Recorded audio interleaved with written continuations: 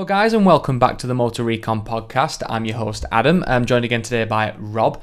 So now we are just kicking off season 3 of the podcast amazingly already, which is how many episodes is that? This will be the 21st episode when this goes live. Blimey.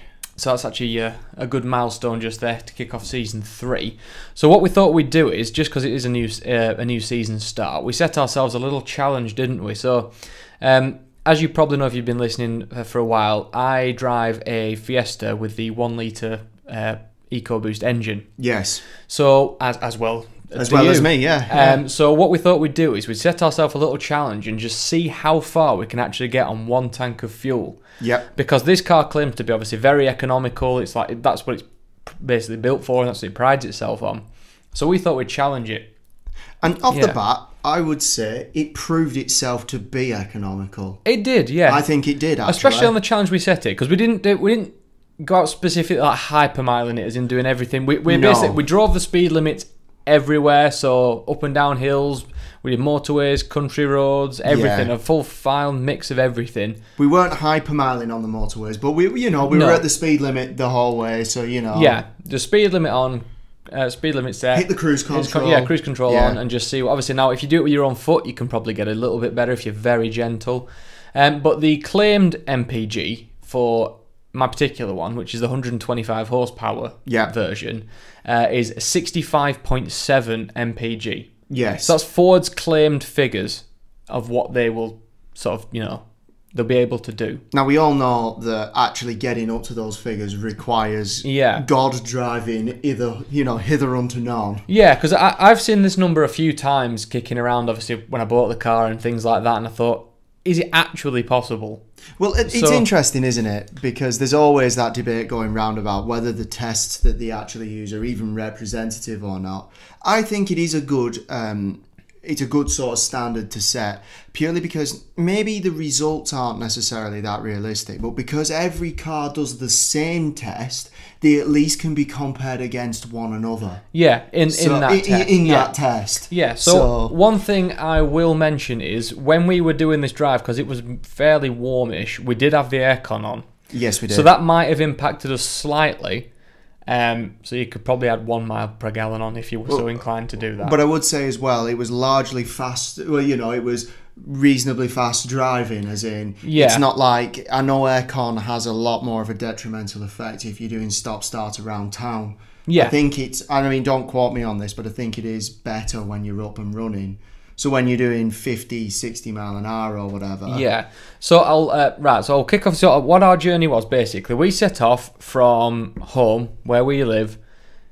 We brim the tank at the nearest petrol station. Then we reset everything. So we reset the trip computer, the MPG, the average MPG, average speed, everything. Mm-hmm. And we set off. And we thought, well, we'll head north and just see how far we can get. Now, it did turn out we did actually run out of land. Yes, we did. We actually ran out of land. We did get to John O'Groats. Now, from the petrol station where we set off from, that was just under 500 miles. I will put the official number on the screen in a second. I think what was it, 449 something. Mm-hmm. I'll put it on the screen anyway when it comes up. Now, I say on that journey, we averaged 53 miles an hour the entire way. Yeah. So that does give you an insight into the type of roads we were on. Even the country roads as such were 60 mile an hour limit. Yeah, I was actually very impressed with the fact that all the way up to the very top, it's not like things got really sniggly and difficult. They were fast, nice flowing roads the whole way, actually. Yeah. So we originally thought, just doing a bit of working out on what I was normally getting when I would just drive to and from work and things like that. Mm-hmm. We estimated we would actually reach Inverness. Yes. Obviously, as you now know, we surpassed that by quite a way, by another 120 miles, and we still hadn't run out of fuel. Yeah. So what we did was, when we got to John O'Groats, obviously we just had a little bit of a rest, because, it was a long drive. It was about 8-9 hours, give or take, with a few little stops on. It's worth mentioning there was 3 of us driving. Yes, there were. Yeah. There were 3 of us taking turns at driving as well, so that's 3 different people's driving styles coming into it there. True. But we did try and be as consistent as possible. And on this journey, so from the petrol station to John O'Groats, we averaged 59.1 mpg. I think that's pretty amazing, actually. Yeah. I can't think of a reason to complain at that. I know they claim 65.7, but like I say, we weren't hypermiling. We were doing the speed limit everywhere. They say we even at some points I suppose we could have done better, but that being said, we're humans, and this is the point, isn't it? As real humans driving normally in the real world, we were actually able to get a little under 60 mpg. Yeah, and I think at some points during the journey, before we actually got off the motorway, I did see it was just above 60. Obviously, then the country road sort of brought that down a bit because it was a lot more hilly and obviously a little bit of stopping starting traffic. A little few cars going a bit slower, a bit faster, and things like that. As you say, you'll notice in the corner of your screen somewhere. Yes, I'm going to put a sort of a brief sort of the time lapse of my dash cam footage that was just going up there. I will mention it did overwrite some of the footage, so it's not all there, but we've got us setting off from the first breakfast stop at 9 a.m. Yeah, so that was literally already, we were just into Scotland, weren't we? Yeah, by that point? So that was already 3 hours into the journey by 9 a.m. Yeah. So it starts from there, and it skips out a few bits in between, but then it goes to as we arrive at John O'Groats, and then just the final little drive down to the petrol station. Yeah. From there. So I'm pretty proud of that 59.1. It's not too far off what the manufacturer claims, and we have looked on a website here in the UK. There's a thing called Honest John, where real world people submit their MPG figures for basically any car. So if you are interested, obviously give it a look. Oh, it's a fantastic resource. Yeah, and so it's a lot of people have submitted for this Fiesta. Obviously, it's a very popular car, so there's lots of submissions. The real world MPG average from obviously people submitting their own is 44.7. So that ranges from 33.6 to 55.5. Heaven knows what the 33.6 mpg people are doing. Now, I have the same engine. So, do you know what you roughly get? Because I have a figure that I've been collecting over the past 2 years of commuting. Yeah, mine's about 52. I'm 52, 53. I'm at 51 point something, I believe. So we're both relatively at the top end of that real MPG range. Yeah, and obviously we thought on this trip we've obviously beaten the real world average by some margin, and even the top end of the real MPG by 4 miles per gallon. But obviously we were, and it is also, if you have a quick look at the abridged footage that we do put in of the drive, you'll notice that it was very kind as far as traffic was concerned. Yeah, we only had one brief little bit of traffic, and it was 5-10 minutes if that. Yeah, it was bit nothing of road really. Works, wasn't yeah, it? and also just a merge lane, so 2 lanes going into one, which doesn't help matters, but it is what it is. And to say, I'm happy with 59.1. I think we did quite a good achievement there. Just for driving normally. I'm sure we could have got it higher if we'd have been really hypermiling it, but it was too long of a journey to be. If you'd have put me on the spot and said, right, driving like you normally do, which I was, would you be able to get 500 miles out of a tank in the Fiesta, considering it's not a massive tank? No, so it is only a small tank. Was it 50 litres? Just slightly less, I think, isn't something like that. So yeah, it's not a massive tank. No. And I say normally, and I do run mine to empty quite frequently. Yeah. I get around 430 miles out of a tank. Yeah. And on this instance, we rolled into the petrol station as it ticked onto 0. Yes, we did. Yeah. And that was 509 point something miles. I've got the number up. I'll put it up on screen. Exactly. It was over 500 miles. Yeah, it was 509 miles, which I think is impressive for a small car. Me too. Yeah, absolutely. Yeah. So that actually does lead us on nicely to one of the things we were looking at is, obviously, we can compare our real world numbers to what other people say they're getting. So what we thought is we'll just quickly look at what the new Fiesta, so obviously the next generation one, which came out in 2017, same engine, everything like that, but it has a 6th gear. Yes, now obviously we've both debated for a long time that I think it's safe to say we both love our Fiestas. Yeah. And honestly, most of the car genuinely thrills me. Good reliability, as you say, it's good MPG, etc. But we both have always commented that we thought a 6th gear would help matters. Yeah, because the Ford Focus with the same engine has a 6th gear, so they can do it. And obviously the Fiesta ST has 6 gears, so they can fit a 6-speed in there. Yeah. And I think they should have done. But the new one, anyway, they've done it. They've sorted that problem. It has a 6th gear. Now, I've just noticed the real MPG figures here. It's not... No. The bottom end is slightly higher. It's 0.4 higher at 34 MPG compared to 33.6. But the top end is actually less. So ours was 55.5, and that's 55. Now, one of the things I do want to say at this point is obviously the amount of cars that make up this average of real-world MPG is probably a lot smaller, because obviously there's been less time to put in that line. Yeah, to get that thing in. And to get that figure. So the real-world MPG is actually 0.3 less. So it's 44.4 for the new Fiesta compared to 44.7 for ours. But yes, like you mentioned, it's a much newer car, so the actual submissions on it are much, much, much less. Exactly, yeah. So that, I think, over time will creep up slightly. And they are claiming it's around about 75% of what the official figures claim. Yeah. Because the official MPG from Ford actually is less than what ours is. So it actually says... I imagine the test has changed then. Yeah, so I think it has, because people were complaining about it. So it's gone up to down to 60.1. But if you notice, say for example, in these sort of real world figures, if you look at the very top end at 55.0, on the very bottom end of the official ones of 57.7, that's very close to the actual manufacturer's claimed MPG. Yeah. And like with ours, we obviously then got above what the real world one maximum were. Yeah. So if we were to, for instance, do this trip in the new Fiesta, same engine, everything like that, and drive exactly the same again, I'm sure we could beat that. I imagine we could tip into the 60s.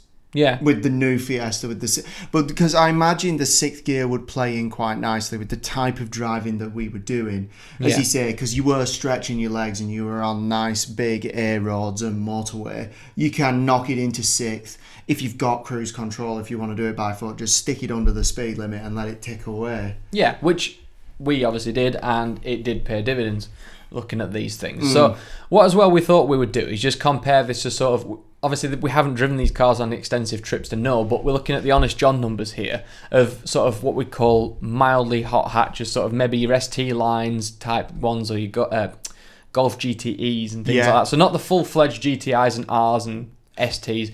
Well, we are going to look at the Fiesta. We are going to look at a fully fledged GTI, but we decided to include it because we feel that its brief still matches what we're on about here. Yeah. So the first one I think we should do is the Up GTI. Yeah. On the basis that it is similar to what we were doing. It's a 1 litre engine with a turbo, and theirs is 115 horsepower compared to the 125, but not far off. I mean, look, it's a GTI that is designed to be run by someone who doesn't have a massive budget. So it is gonna purport to have decent economy. So you can get yourself a GTI, bit of tartan, have a good laugh. But when you're going to work, you're gonna get good figures. Well, the one thing I will say is obviously the Up is a much lighter car than the Fiesta, which will help it in this. However, the official MPG from VW is 58.9. Yes. So it's not much better, but the real world MPG, what sort of people are getting, it ranges between 35.8 and 54. And I also think it's probably worth speculating as well.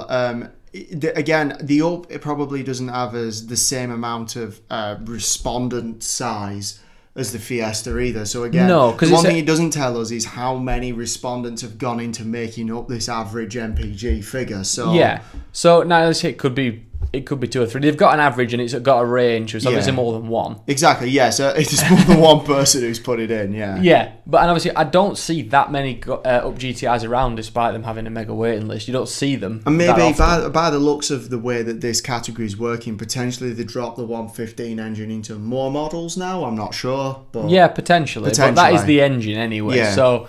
It's getting 81% of what it's claimed. That's pretty good. Which is better than the Fiesta. That's pretty good, 5%. Again, but we don't know the source size, and we haven't experienced it ourselves on a long drive to comment on that.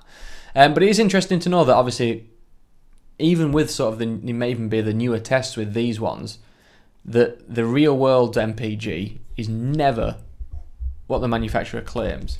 Now, it's not a surprise. No, I wouldn't say so. But that's not too far off. You're getting 80% of what they claim you're going to get. No, if I was driving around in my Up and, it involves some city driving, some stop-start, etc., and I had a look and I got 47.4, I wouldn't be totally disheartened. I think the reason I get over 50 mpg regular away is because obviously, given where we live and given my commuting to work, there is a lot of motorway and A-road driving, which lends itself to improving that economy. Like my bit is, there's a few 30-mile-an-hour bits, but other than that, I'm on big 60-mile-an-hour A roads. So taking that into consideration, and if I was just doing sort of town driving with a bit of A-road or whatever, yeah, that wouldn't fuss me. No, I think it's perfectly reasonable. That'd be all right. The next one I think we should look at is the Golf GTE. Now, obviously, for those of you that know, it does have a petrol and electric motor to assist the engine. Yeah. But you can do it in electric mode only. Yeah. So this one is where it gets interesting. Now, it does actually give us the figure for this one, so 54 people. It's not a big thing, but 54 people have submitted their numbers for this. Okay, yeah. Now, this is where it makes me laugh a slight little bit. So, their official VW claimed numbers is 156.9 mpg. This reminds me of the numbers they used for the BMW i8. Yeah, and they were struggling to get over 35, if I remember. Yeah, but that being said, and this is where you need to take a step back, because we're just looking at the GTE there.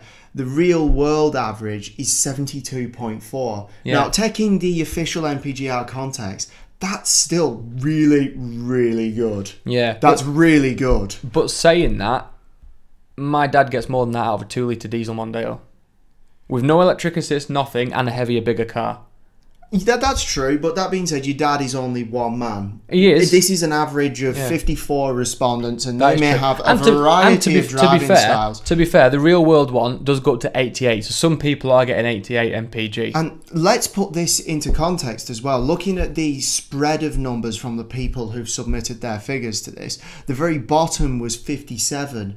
The worst that they've had submitted is still better than the best I've ever got out of my Fiesta. Yeah. So that puts it into a bit of context of, yeah, it is good at what it does. Yeah. Now, obviously the one thing that probably people will complain about is how on earth do VW get a number of 156.9 mpg when in the real world you're never ever going to get close to that. Exactly. It's a bit of a pinch of salt. I think maybe it probably highlights the weaknesses in the official tests that they run for these hybrid cars potentially.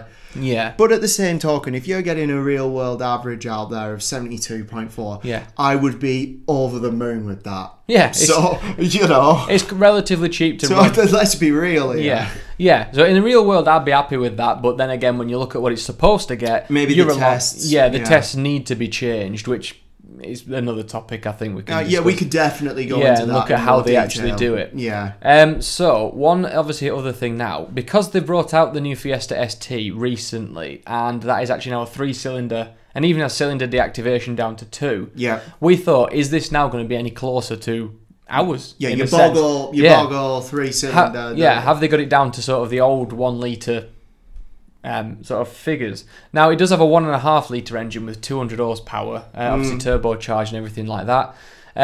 Ford themselves do claim 47.1, so it's nowhere near what the EcoBoost engine is claiming. Sure. It's obviously nearly 20 below.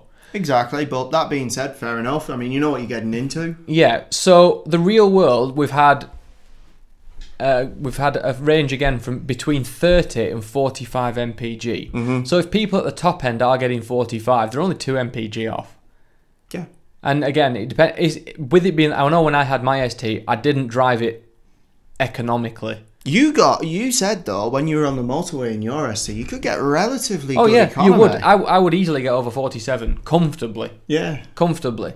But obviously then, because the rest of the time I was driving it on country roads and having a bit of fun, you do rev it out a bit, and that affects it. So yeah, if you tried, you probably could get that, I think. But obviously people drive these to have fun. That's the point of the car. Now, obviously, they have got the figure up here of the number of MPGs that have been submitted. It's only 6. Yeah, it is only 6, but it's a brand new car. Exactly. So when you compare that to the GTE, where they had 50 odd in there, obviously the respondent rate is lower for this because it's a newer car, less people have it, etc., etc. Yeah. In a couple of years' time, or even a year's time, once you see a lot more of these on the road and people submitting, it would be worth us circling back round. Yeah, we'll come back round to have a look at that. But even still, if people are getting 45, even out of them 6, then I'd take it. It's interesting because if I was getting towards the top end of that of 45, I wouldn't be complaining. But if I was getting the average of 36.6, Honestly, I would actually be a little bit, not necessarily disappointed,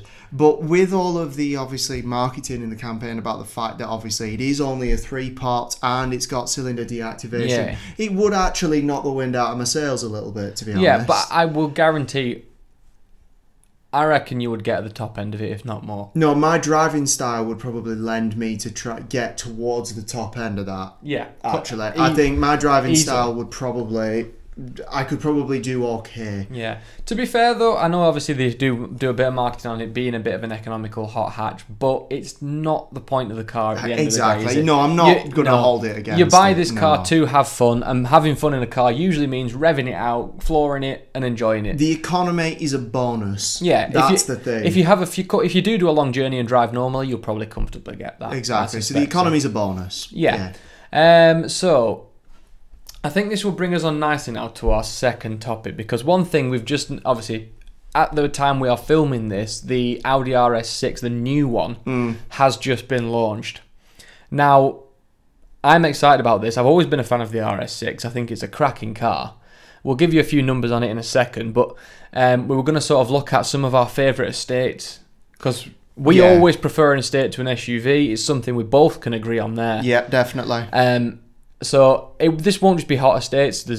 Even though it just turned out to be. Yeah, to be fair, most of these in their day and even today hold up as fast estates. Yeah, so we just thought we'd have a bit of a look, and we'll also give a few stats on the new RS6 as well. So if you want to, you can go through them, and then we'll look at some of our favourites from the past, plus another new one as well, just to compare this with. Okay. Yeah, so do you want to do some of the numbers for the new one? Sure. Yeah. So brand new RS6.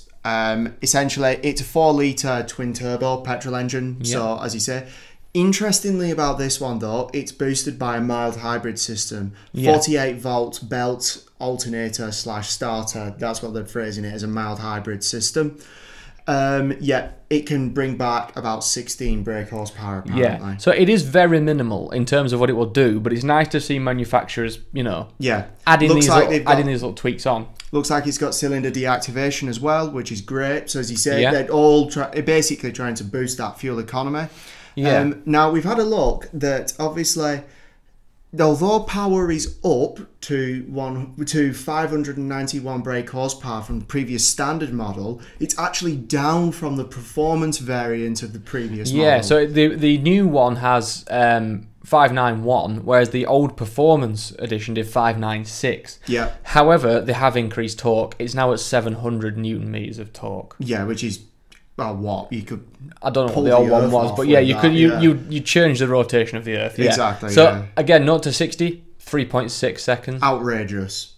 Yeah. It's an estate car that does. I consider that. You can bring your kids along to vomit in the back. Yeah, which they would if you're accelerating that fast.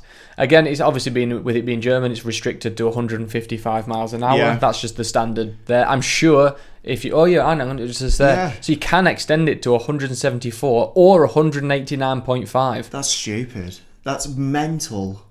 Yeah, that's an estate car that is doing 190 miles an hour. It's very impressive as well, I will state that. Yeah. It's a very impressive engineering feat. But we both immediately started discussing, obviously with the power being slightly down from the performance variant of the previous generation of this car, obviously there's been a power war going on for quite a while now. Yes, when is enough?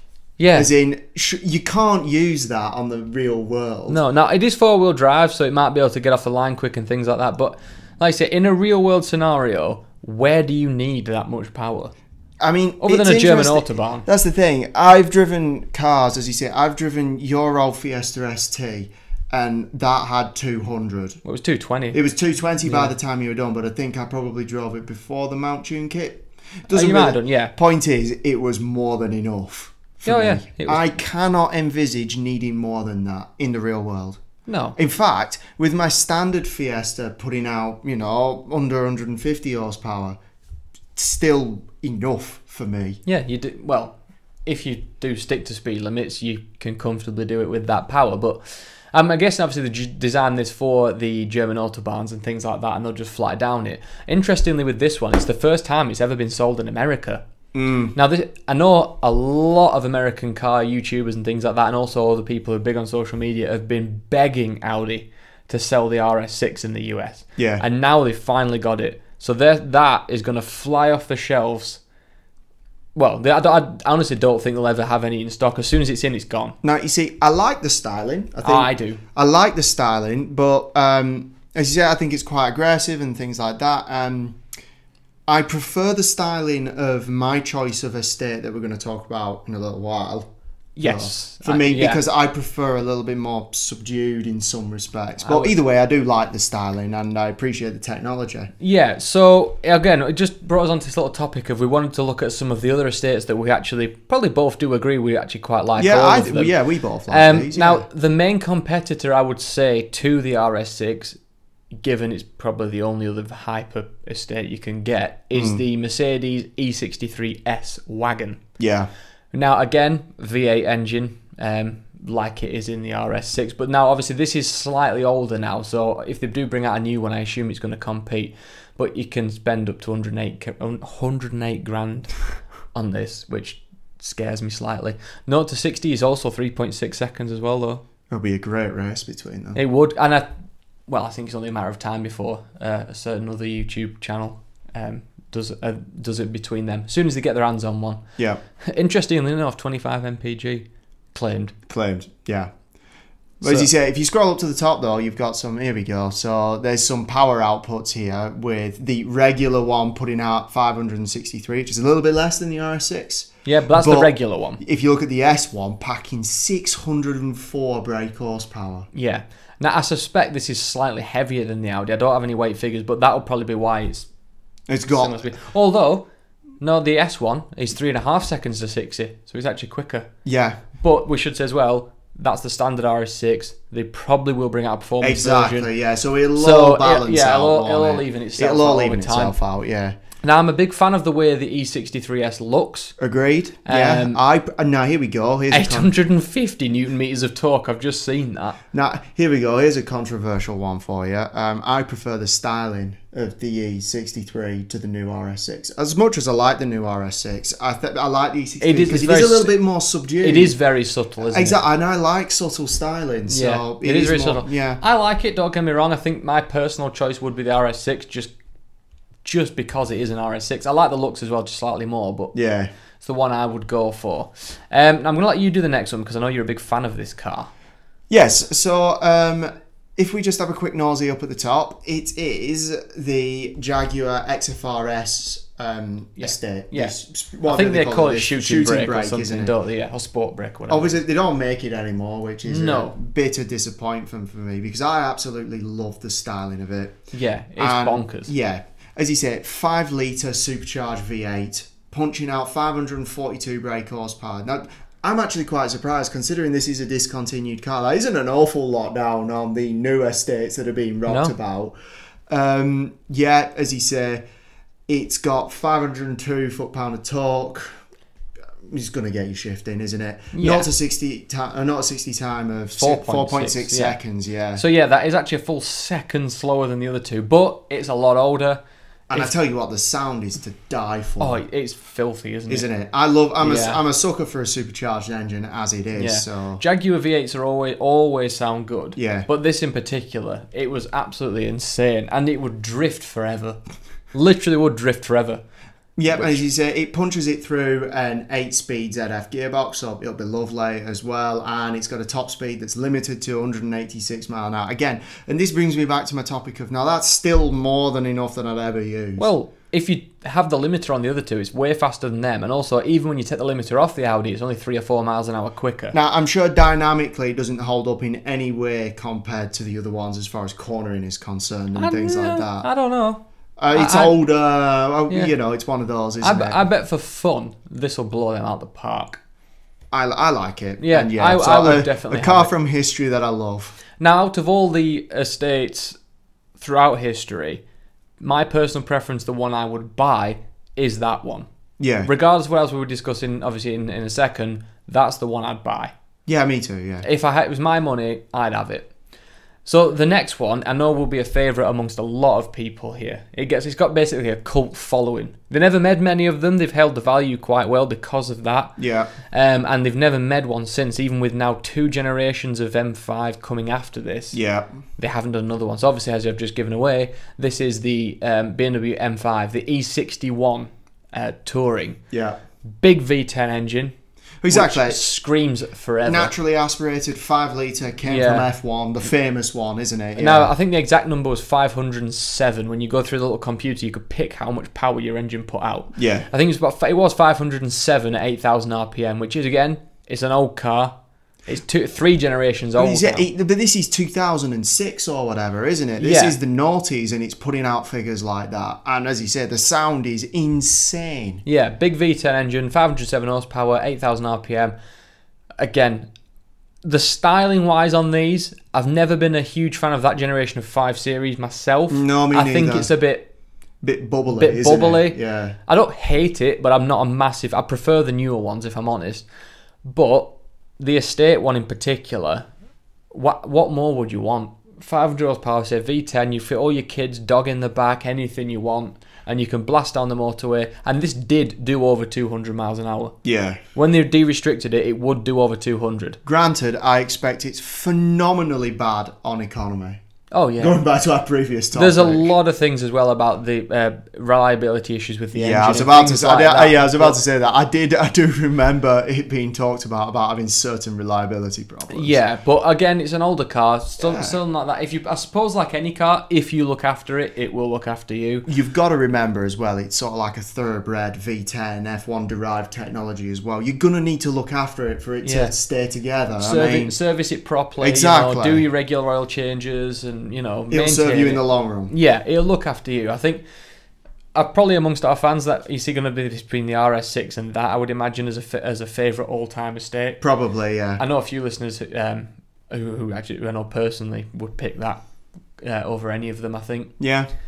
But that's it for the sort of hyper estates that are our favourites. Obviously, there is a couple more we could discuss, but they're just the ones we like in particular. They were the ones that first come to mind for us, I think. Yeah. So I think that's probably a good place to round it off there. Obviously, let us know in the comments what you think and what your car might do on it. It's MPG if you've done anything like that before. Exactly. If you've done a long journey, we'd love to hear about it. Yeah, we'd love to hear about it and let us know what numbers you're putting out.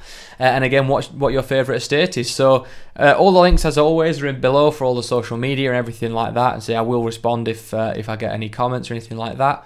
And we'll see you next week. Yeah, see you next week, guys. See you later. Bye.